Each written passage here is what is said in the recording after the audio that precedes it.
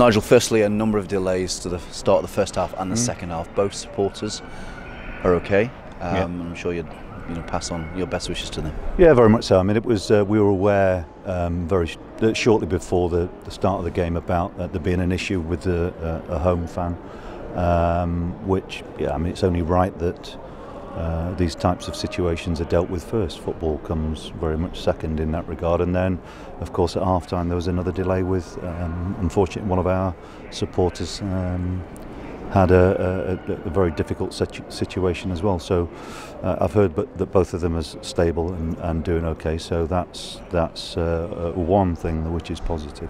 It does put things in perspective, but we do have to focus on the football as well. How frustrating was that performance? Yeah, very.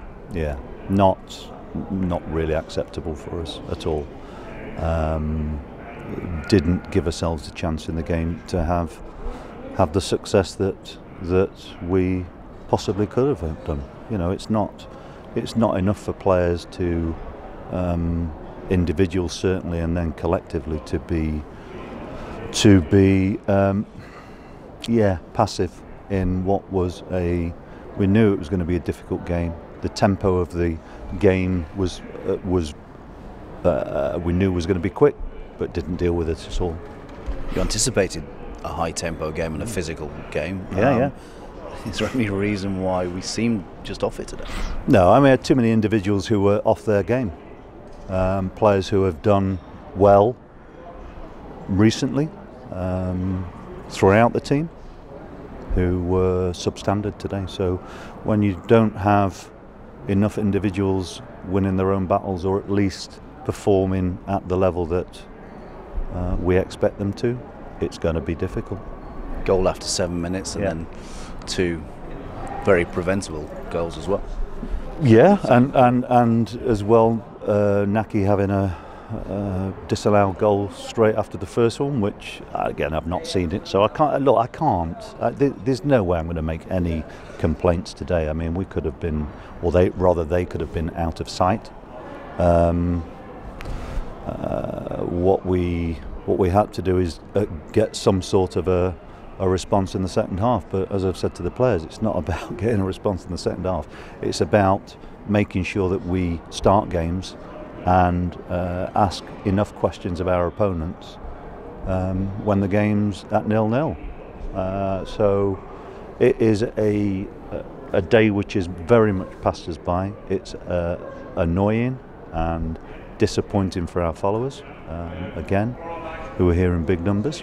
So, yeah, lots of work to do. You brought George Tanner off. For a young man. He's been on quite a steep learning curve, hasn't he? Yeah, he's done very well since he's been at the club, but he just didn't start the game well enough, and simple as that. But he's not alone, but not really a day to expose too many young players, and so yeah, I made that decision. Whether people agree with it or not, that's my decision, and but unfortunately. Unfortunately, Danny went on and made a poor mistake in the second half. But it's one of those things. In the second half, I wasn't really too keen on making too many changes because it was important that the players who had been on the pitch in the first half tried to rectify it. But we made a late change. We probably won't draw much solace from being back at Ashton Gate next Saturday, but what do we need to do in terms of the performance? We've got to pull a finger out at home, simple as that. Our away form this season has been pretty good so far. We can't rely on that to get us in a positive position, and any side in any division is very much dependent on home form to give you the potential to have a successful season, and our home form for too long has been exceptionally poor. We've got to rectify that, and we've got to do that as soon as possible. So it's next week. Thank you. Cheers.